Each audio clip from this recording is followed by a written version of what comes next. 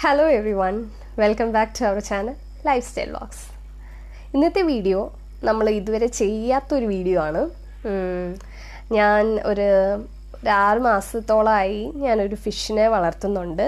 Oscar ഫിഷാണ്. അപ്പോൾ നിങ്ങളൊരു fish അക്വേറിയത്തിൽ വളർത്താൻ ആഗ്രഹിക്കുന്നവരോ അല്ലെങ്കിൽ ഓൾറെഡി ഫിഷ് വളർത്തുന്നവരാണെങ്കിൽ ഇത് പ്യുവർലി എൻ്റെ എക്സ്പീരിയൻസിൽ നിന്ന് ഞാനൊരു 6 മാസം കൊണ്ട് ഞാൻ എൻ്റെ ഓസ്കാറിനെ വളർത്തിയതിന് ശേഷമുള്ള കുറച്ച് അനുഭവങ്ങൾ ഷെയർ ചെയ്യാനാണ് ഇന്നത്തെ ഈ ഒരു വീഡിയോ. അപ്പോൾ പ്യുവർലി എൻ്റെ എക്സ്പീരിയൻസിൽ നിന്നാണ് ഞാൻ സംസാരിക്കുന്നത്. അപ്പോൾ നിങ്ങൾക്ക് മീൻ വളർത്തുന്നതൊക്കെ ഇഷ്ടമാണെങ്കിൽ, അതുപോലെ നിങ്ങൾ വളർത്തുന്നവരാണെങ്കിൽ, അതുപോലെ ഇനി വളർത്താൻ പ്ലാൻസ് ഉള്ളവരാണെങ്കിൽ ഈ വീഡിയോ നല്ല യൂസ്ഫുൾ ആയിരിക്കും. ആൻഡ് എൻ്റെ ഒരു അഭിപ്രായത്തിൽ അക്വേറിയത്തിലൊക്കെ വളർത്താൻ പറ്റിയൊരു നല്ല അടിപൊളി ഫിഷാണ് ഓസ്കാർ. ചിലവരതിനെ ചൂസ് ചെയ്യാറില്ല. ബട്ട് എനിക്ക് വളർത്തിയ എക്സ്പീരിയൻസിൽ നിന്ന് ഞാൻ പറയാണ്, അടിപൊളിയായിട്ട് വളർത്താൻ പറ്റിയ ഫിഷാണ്. ആൻഡ് എൻ്റെ ഓസ്കാർ വിശേഷങ്ങളിലേക്ക് ഇനി കിടക്കാം. അവന് ഇപ്പോൾ ഒരു 6 മാസം കഴിഞ്ഞു. ഞാൻ എൻ്റെ ഒരു മോളെ പോലെയാണ് ഞാൻ വളർത്തുന്നത്. ഞാൻ അവനെ അപ്പു എന്നാണ് ഞാൻ പേരിട്ടിരിക്കുന്നത്. അപ്പോൾ അപ്പുവിൻ്റെ വിശേഷങ്ങളിലേക്ക് വീഡിയോ.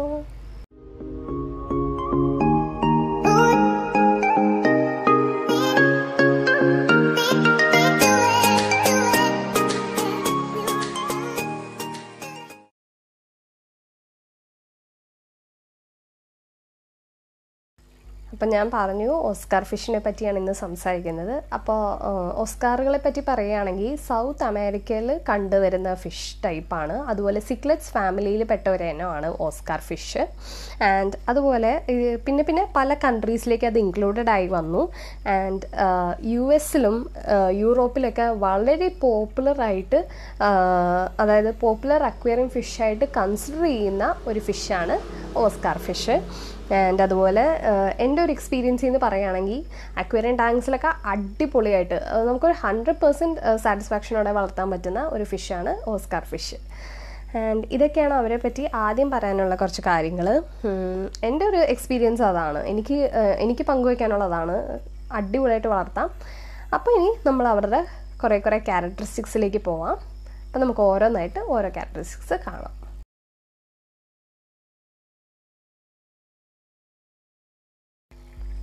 അപ്പോൾ അടുത്തതായിട്ട് ഇവരുടെ നേച്ചറിനെ പറ്റിയാണ് സംസാരിക്കുന്നത്. പെട്ടെന്ന് സൈസ് വയ്ക്കുന്ന ടൈപ്പുകളാണ് ഈ ഓസ്കാർ ഫിഷസ്. ഒരു 8 മുതൽ 16 ഇഞ്ച് വരെ ഇവർ വലിപ്പം വയ്ക്കും. പെട്ടെന്നാണ് ഇവരുടെ ഗ്രോത്ത്. പെട്ടെന്ന് സൈസ് വയ്ക്കുന്ന ഒരു ടൈപ്പ് ഫിഷാണ് ഓസ്കാർ ഫിഷ്. അതുപോലെ ഓരോ മന്തും ഇവർ ഓരോ ഇഞ്ച് വീതം വളരുന്നുണ്ടെന്നാണ് പറയുന്നത്. ആൻഡ് ഞാൻ മേടിക്കുമ്പോൾ ഇതിന് 2.5 ഇഞ്ച് ഉള്ളായിരുന്നു. ഇപ്പോൾ വന്നിട്ടൊരു 7 ഇഞ്ച് വലിപ്പം വെച്ചിട്ടുണ്ട്. അപ്പോൾ എൻ്റെ ടാങ്കിൻ്റെ സൈസ് വെച്ചിട്ട് ഇതിപ്പോൾ ചേഞ്ച് ചെയ്യാൻ സമയമായി. ടാങ്ക് എപ്പോഴും വലിപ്പമുള്ള ടാങ്ക് വേണം, അല്ലെങ്കിൽ ഇവർ ഭയങ്കര സ്ട്രെസ്സാവും. അതുകൊണ്ട് മാറ്റാനുള്ളൊരു ടൈം ആയിട്ടുണ്ട്. പെട്ടെന്ന് സൈസ് വെക്കുന്നതുകൊണ്ടാണ് ടാങ്ക് ചേഞ്ച് വേണമെന്ന് ഞാൻ പറഞ്ഞത്. അതുപോലെ നല്ല ലവ് ആൻഡ് കെയർ ഒക്കെ കൊടുക്കുകയാണെങ്കിൽ ശരിക്കും നമ്മൾ വീട്ടിലൊരു പട്ടിക്കുട്ടീനെ പോലെ വളർത്തുന്ന പോലെ നമുക്ക് ഈ ഓസ്കാറുകളെ നോക്കാൻ പറ്റും. അതുപോലെ അവരും തിരിച്ച് നമ്മളോട് നല്ല ലവ് ആൻഡ് കെയർ കാണിക്കും. ഇവരുടെ ഒരു ഷേപ്പ് വന്നിട്ട് പറയുകയാണെങ്കിൽ ഓവൽ ബോഡി ഷേപ്പാണ് പറയുക. ആൻഡ് അതുപോലെ ഫീമെയിലും മെയിലും തമ്മിൽ തരംതിരിക്കാൻ ഇച്ചിരി ഡിഫിക്കൽട്ടാണ്. കാരണം രണ്ടുപേരും ഏകദേശം ഒരു സെയിം അപ്പിയറൻസ് ഒക്കെയാണ് ഇവരുടെ ഒരു ബോഡി ടൈപ്പ് പറയുന്നത്. അപ്പോൾ രണ്ടിനെയും ഡിഫറൻഷ്യേറ്റ് ചെയ്യാൻ ഇത്തിരി പാടുണ്ട്. അപ്പോൾ ഇതൊക്കെയാണ് ഇവരുടെ ഒരു നേച്ചറിനെ പറ്റി സംസാരിക്കാനുള്ളത്.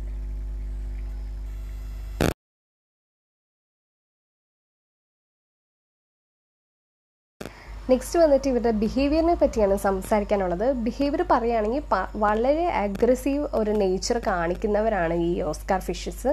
അതായത് അറ്റാക്ക് ചെയ്യാനുള്ള ഒരു മനോഭാവമുള്ളവരാണ് ഇവർ. ആൻഡ് അതുപോലെ പെട്ടെന്ന് ടെമ്പറാമെൻ്റലാവും. അതായത് ആംഗ്രി, ദേഷ്യമാണെങ്കിൽ ദേഷ്യം കാണിക്കും, അപ്സെറ്റ് ആണെങ്കിൽ അപ്സെറ്റ് കാണിക്കും. അതുപോലെ മറ്റുള്ളവരെ അറ്റാക്ക് ചെയ്യണം. നമുക്ക് ഒട്ടും പ്രെഡിക്റ്റ് ചെയ്യാൻ പറ്റാത്തൊരു സ്വഭാവ രീതിയുള്ള ഇനത്തിൽപ്പെട്ട ഫിഷസാണ് ഓസ്കാർ ഫിഷസ്. പക്ഷേ എന്നൊക്കെ ഇരുന്നാലും ഞാനിതുവരെ വളർത്തിയതിൽ അങ്ങനെ ഒരു ചില ടൈംസിലൊക്കെ ഇത്തിരി അപ്സെറ്റായിട്ട് കണ്ടിട്ടുണ്ട്. എങ്കിലും നമ്മൾ നോക്കുന്ന ആ ഒരു കറക്റ്റ് രീതിയാണെങ്കിൽ ഉറപ്പായിട്ടും നല്ല ഇണങ്ങി ചേരാൻ പറ്റുന്ന ഒരു ഫിഷ് ടൈപ്പാണ് ഓസ്കാർ. ആൻഡ് അതുപോലെ ഇവർ ഓംനിവോറസ് ഇനത്തിൽ പെട്ടവയാണ്. അതായത് എല്ലാം കഴിക്കും. അതുപോലെ ഇവർക്ക് കൊടുത്താലും അവർ കഴിക്കും. ആൻഡ് അതുപോലെ ഇവരുടെ ഈ ടാങ് മെയ്സുകളെ ഇത്തിരി കണ്ടുപിടിക്കാൻ നമുക്ക് ഇത്തിരി ഹാർഡാണ്. ആൻഡ് ഇതൊക്കെയാണ് അവരുടെ ഒരു ബിഹേവിയറിൻ്റെ പറ്റി സംസാരിക്കാനുള്ളത്.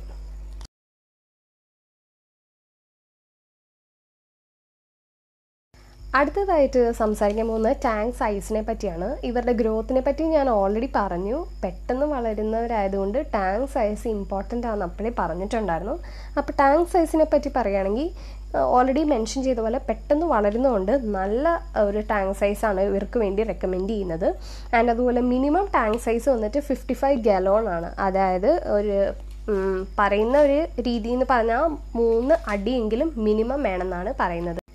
അപ്പോൾ പറഞ്ഞ പോലെ 55 ഗാലോൺ അതല്ലെങ്കിൽ 3 ഫീറ്റ് എങ്കിലും മിനിമം ടാങ്ക് സൈസ് വേണം. അതുപോലെ ടാങ്കിനെ നമുക്ക് ഡെക്കറേറ്റ് ചെയ്യാം. നമുക്ക് ഫ്രഷ് വാട്ടർ, അതുപോലെ റോക്സ്, കേവ്സ്, ഗുഹകൾ പോലെയൊക്കെ ഉണ്ടാക്കി കൊടുക്കാം. പക്ഷേ എൻ്റെ ഒരു എക്സ്പീരിയൻസിൽ നിന്ന് പറയുകയാണെങ്കിൽ ഇവർക്ക് ഡെക്കറേഷൻസ് ഒന്നും വലിയ താല്പര്യമില്ലാത്തൊരു ടീംസാണ്. ഞാൻ വളർത്തുമ്പോൾ ഡെക്കറേറ്റ് ചെയ്തിട്ടുണ്ടായിരുന്നു. അപ്പം ഞാൻ ഡെക്കറേറ്റ് ചെയ്തിട്ടാണ് ടാങ്ക് സെറ്റ് ചെയ്തിട്ടുണ്ടായിരുന്നത്. പക്ഷേ ഞാൻ വളർത്തിയ ഒരു എക്സ്പീരിയൻസ് വെച്ചിട്ട് ഇവർക്ക് അത്ര ഒരു ഡെക്കറേഷൻ്റെ താല്പര്യമൊന്നും എനിക്ക് ഫീൽ ചെയ്തിട്ടില്ല. അതുപോലെ ഇച്ചിരി അവർ സ്ട്രെസ്സായിട്ടും ആൻഡ് അതുപോലെ പെട്ടെന്ന് ഫൗൾ സ്മെല്ലൊക്കെ വരാൻ തുടങ്ങിയിരുന്നു. അതായത് ഇവർക്ക് വേസ്റ്റൊക്കെ കൂടുതലായതുകൊണ്ട് ഈ വേസ്റ്റ് അടിഞ്ഞു കൂടിയിട്ട് ടാങ്കിൻ്റെ അടുത്തേക്ക് ചെല്ലുമ്പോൾ ഒരു ഫൗൾ സ്മെല്ലൊക്കെ ഫീൽ ചെയ്തിട്ടുണ്ട്. അതുകൊണ്ട് ഞാൻ ഇപ്പം കംപ്ലീറ്റ്ലി പ്ലെയിൻ ആയിട്ടാണ് എൻ്റെ ടാങ്ക് വെച്ചിരിക്കുന്നത്. അതാകുമ്പോൾ ഇവരുടെ ഹെൽത്ത് ഇത്തിലൂടെ നല്ലതായിരിക്കും. അതുപോലെ നമുക്ക് ഫൗൾ സ്മെല്ലൊന്നും വരില്ല. ആൻഡ് പിന്നെ പറയുകയാണെങ്കിൽ ഇവരുടെ ലൈറ്റ്, ടാങ്കിൻ്റെ ലൈറ്റ് സെറ്റപ്പ് പറയുകയാണെങ്കിൽ ഡിം വെളിച്ചമാണ് ഇവർക്ക് ഇഷ്ടം. വളരെ ലൈറ്റായിട്ടുള്ളൊരു വെളിച്ചം മാത്രം മതി. ഓവർ ലൈറ്റ് ഇവർക്ക് ഇഷ്ടമല്ല. ഞാൻ ഓവറായിട്ട് വെച്ച് നോക്കിയിട്ടുണ്ടായിരുന്നു. അപ്പോൾ ഒരുമാതിരി സ്ട്രെസ് ആവുന്ന പോലെ ഫീൽ ചെയ്തു. അപ്പോൾ വളരെ ലൈറ്റായിട്ടുള്ള വെളിച്ചം മതി. പിന്നെ ലൈറ്റ് വെച്ചില്ലെങ്കിലും കുഴപ്പമില്ല. റൂമിൽ ഒരു ലൈറ്റ് ആണെങ്കിലും ഇവർ ഓക്കെ ആയിട്ട് ഇരുന്നോളും. അപ്പോൾ വെക്കുകയാണെങ്കിൽ ഡിം ലൈറ്റ് വെച്ചെടുത്താൽ മതി.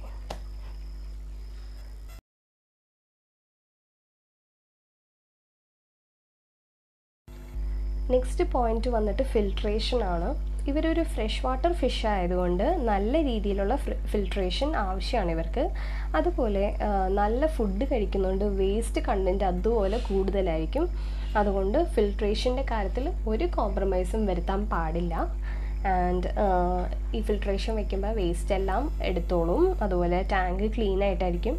അതുപോലെ ഒരു ഇമ്പോർട്ടൻറ്റ് ഫാക്ടറാണ് ഒരു വീക്കിൽ ഒരു 30% വെള്ളം കളഞ്ഞിട്ട് ഫ്രഷ് വാട്ടർ നമ്മൾ ആഡ് ചെയ്ത് കൊടുക്കണം. അങ്ങനെയാണെങ്കിൽ ടാങ്ക് ഇച്ചിരി ക്ലീൻ ആയിട്ടും ഇവൻ്റെ ഹെൽത്ത് ഇച്ചിരി ഓക്കെ ആയിരിക്കും. അപ്പോൾ ഇതൊക്കെയാണ് ഫിൽട്രേഷൻ്റെ കാര്യത്തിൽ ഇമ്പോർട്ടൻ്റ് ആയിട്ടുള്ളത്.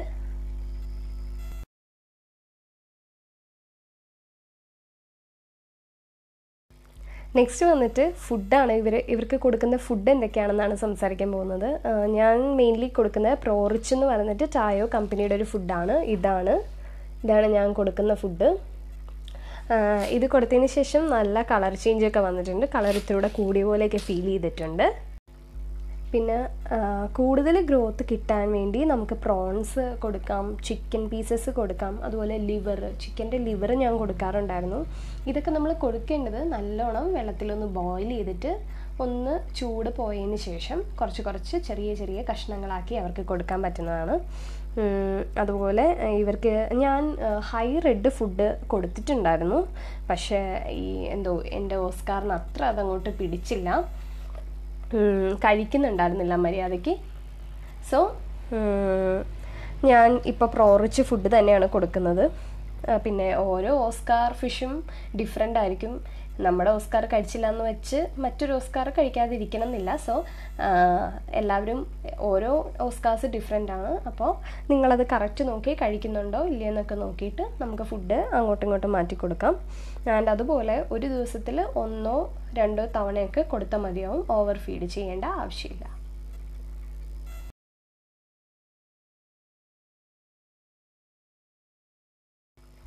നെക്സ്റ്റ് വന്നിട്ട് നമ്മൾ സംസാരിക്കുന്നത് അവരുടെ കളറിനെ പറ്റിയാണ്. കളറിനെ പറ്റി പറയുകയാണെങ്കിൽ മെയിലിന് വന്നിട്ട് ഇത്തിരി കളർ കൂടുതലായിരിക്കും, ഇച്ചിരി കൂടെ നിറമൊക്കെ ഇത്തിരി കൂടുതൽ കാണും. ഫീമെയിലിന് വന്നിട്ട് ഇത്തിരി ലോ ആയിരിക്കും കളറ്, വലിയൊരു നിറം കാണുന്നില്ല. എൻ്റെ ഓസ്കാറിന് ഏതാണെന്നുള്ളത് ഡിഫറൻഷ്യേറ്റ് ചെയ്യാൻ പറ്റുന്നില്ല. ചില സമയം ഫീമെയിലായിട്ട് തോന്നാറുണ്ട്, ചില സമയം മെയിലായിട്ട് തോന്നാറുണ്ട്. അപ്പോൾ കളറിൻ്റെ കാര്യത്തിൽ മെയിലിന് ഇത്തിരി കൂടെ കളറ് കൂടുതലായിരിക്കും.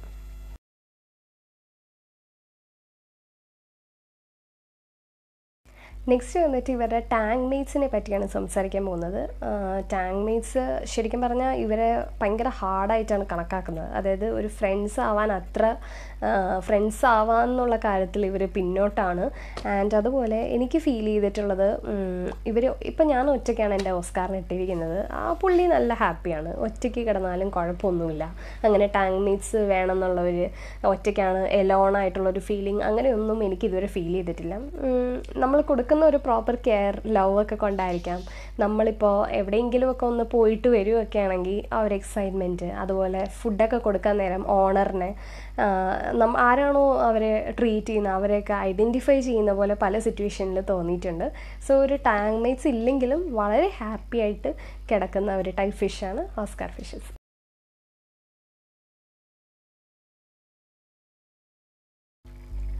നെക്സ്റ്റ് ഇവരുടെ കോസ്റ്റിനെ പറ്റിയാണ് സംസാരിക്കുന്നത്. ഞാൻ മേടിച്ചപ്പോൾ ഇവർക്ക് 300 രൂപയാണ് കൊടുത്തത് ഈ ഒരെണ്ണത്തിന്.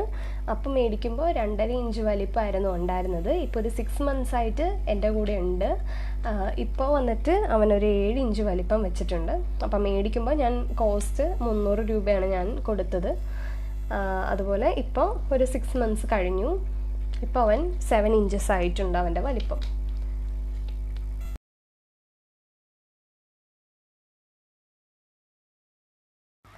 ഇനി ഇവരുടെ ലൈഫ് സ്പാനെ പറ്റിയാണ് സംസാരിക്കാനുള്ളത്. നമ്മുടെ ലാസ്റ്റ് പോയിൻ്റാണ് ലൈഫ് സ്പാൻ.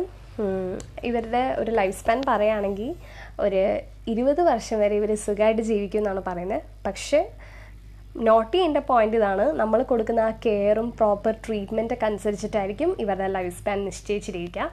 ഒരു ഏകദേശം 20 വർഷമാണ് ഇവരുടെ ലൈഫ് സ്പാൻ പറയുന്നത്. ആൻഡ് അതുപോലെ നമ്മൾ ശരിക്കും പറഞ്ഞാൽ അവർ സുഖമായിട്ട് ജീവിക്കുന്നത് നമ്മുടെ പ്രോപ്പർ ഒരു കെയറിങ്ങിലൂടെയും ലവിങ്ങിലൂടെയും നമ്മൾ ശ്രദ്ധിക്കുന്ന പോലെ ഇരിക്കും നമ്മുടെ ഓസ്കാറിൻ്റെ ഹെൽത്ത്.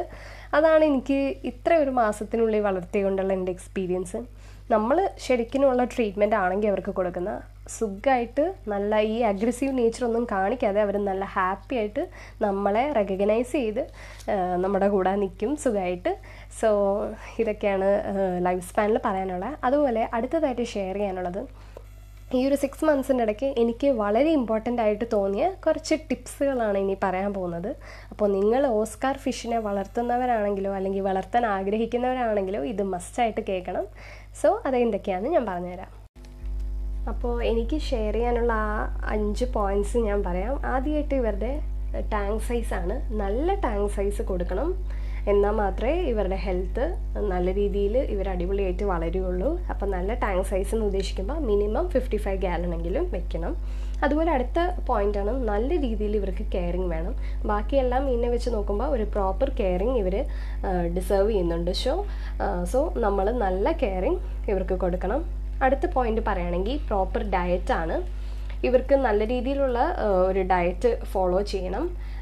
അതുപോലെ ഡെയിലി ഒരു 1 to 2 times ചെയ്താൽ മതി, ഓവർ ഫീഡ് ചെയ്യേണ്ട. പിന്നെ പ്രോറിച്ച് ഫുഡ് നല്ല കളറ് കൊടുക്കും ഇവർക്ക്. ആൻഡ് അതുപോലെ ഇച്ചിരി ഗ്രോത്ത് കൂടുതലായിട്ട് വേണമെന്നുണ്ടെങ്കിൽ ചിക്കൻ, ലിവർ, അതുപോലെ പ്രോൺസൊക്കെ നമുക്ക് ബോയിൽ ചെയ്ത് കൊടുക്കാവുന്നതാണ്. ആൻഡ് അതുപോലെ അടുത്ത പോയിൻ്റാണ് നല്ല ഫിൽട്രേഷൻ ഇവർക്ക് വേണം. ഇവർക്ക് ഒന്നാതെ നല്ല രീതിയിൽ ഫുഡ് സൈസ് വെക്കുന്നുണ്ട്, അതുപോലെ ഫുഡും കഴിക്കുന്നവരാണ്. ആൻഡ് വേസ്റ്റ് ഇച്ചിരി കൂടുതലുള്ള ഫിഷാണ്. അതുകൊണ്ട് നല്ല ഫിൽട്രേഷൻ ഇവർക്ക് ആവശ്യമാണ്, അതിൽ കോംപ്രമൈസ് ഒന്നും പാടില്ല. നെക്സ്റ്റ് വന്നിട്ട് വാട്ടർ ക്വാളിറ്റിയാണ്. നല്ല ക്വാളിറ്റി വെള്ളം ഇവരുടെ ഹെൽത്തിനെ ഒത്തിരി ഇൻഫ്ലുവൻസ് ചെയ്യുന്നുണ്ട്. സോ നല്ല വെള്ളമായിട്ടിരിക്കാൻ, ടാങ്കിലെ വെള്ളം ക്വാളിറ്റി ഉള്ളതായിട്ടിരിക്കാൻ ശ്രദ്ധിക്കണം. അതുപോലെ വീക്കിലി ഒരു തൊഴും മാറ്റി കൊടുക്കണം. അപ്പോൾ ഇതൊക്കെ നീ 5 പോയിൻ്റ് ശ്രദ്ധിച്ചാൽ നമ്മുടെ ഓസ്കാർ നല്ല ഹാപ്പി ആയിട്ടും ഹെൽത്തി ആയിട്ടും ഒക്കെ വളരും. അപ്പോൾ ഇതൊക്കെ ഒന്ന് ശ്രദ്ധിച്ചാൽ മതിയാവും. അപ്പോൾ ഇന്നത്തെ വീഡിയോ എല്ലാവർക്കും ഇഷ്ടപ്പെട്ടെന്ന് വിചാരിക്കുന്നു, യൂസ്ഫുൾ ആയെന്ന് വിചാരിക്കുന്നു. സോ എൻ്റെ വീഡിയോ ഇഷ്ടപ്പെട്ടാൽ ലൈക്ക് ചെയ്യുക, ഷെയർ ചെയ്യുക, അതുപോലെ സബ്സ്ക്രൈബ് ചെയ്യാനും മറക്കല്ല്. ആൻഡ് സബ്സ്ക്രൈബ് ചെയ്യുമ്പോൾ ബെല്ലൈക്കണും കൂടെ ഒന്ന് പ്രസ് ചെയ്യുക. അപ്പോൾ എൻ്റെ വീഡിയോസിൻ്റെ നോട്ടിഫിക്കേഷൻ വരുന്നതായിരിക്കും. ആൻഡ് ഒരു വീഡിയോസും നിങ്ങൾക്ക് മിസ്സാവില്ല. അപ്പോൾ ഇതുപോലെ പെറ്റ്സ് കെയർ വീഡിയോ ഇനിയും ചെയ്യുന്നതാണ്. അപ്പോൾ എന്തെങ്കിലും ഡൗട്ട്സ് ഒക്കെ ഉണ്ടെങ്കിൽ കമൻറ്റ് സെക്ഷനിൽ ഇടാം, ഞാൻ റിപ്ലൈ തരുന്നതാണ്. സോ ഈ വീഡിയോ എല്ലാവർക്കും യൂസ്ഫുള്ളും ഇഷ്ടമായെന്ന് വിചാരിക്കുന്നു. അപ്പോൾ അടുത്ത വീഡിയോ കാണുന്നവരെ